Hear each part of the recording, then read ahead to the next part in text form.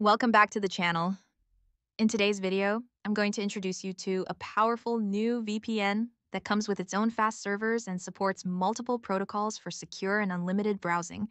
This guide will take you step by step from installing the VPN to configuring protocols and even sharing the connection with other devices.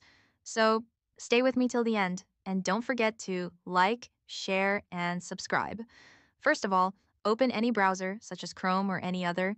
Once your browser is open, go to the search bar and type UDP custom website, then press enter. This will bring up a list of search results related to the VPN service we'll be using today. From the search results page, tap on the official UDP custom website. Once selected, you'll be taken directly to the homepage where you'll find various tools and features offered by the platform.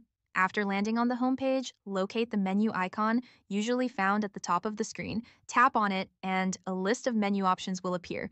From this list, select Free VPN to move forward to the VPN download section. Once you're on the VPN page, you'll see multiple VPN options.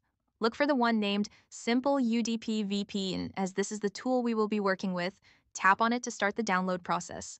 Next, tap the Install button. Your device will now begin downloading and installing the app.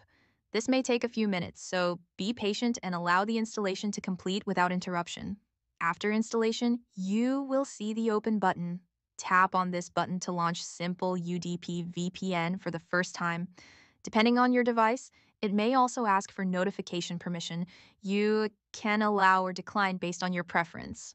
Once the app is open, you'll be redirected to the Simple UDP VPN home screen. At this point, make sure you have mobile data or Wi-Fi enabled so that the app can load the available servers. The server list will update and the VPN may briefly restart to refresh its configuration, so don't worry if that happens. Now let's explore the main parts of the VPN. The interface is divided into two sections, one for selecting servers and the other for choosing protocols. To select a server, tap on the server section and you will see a list of available locations. Choose any server you prefer. These can be changed anytime depending on your needs. After selecting a server, move on to choosing a protocol, tap on the Tweaks button, and you'll see a list of built-in protocol tweaks. Scroll through and select any option that works best for your network and usage. If you want more advanced control, you can use custom settings.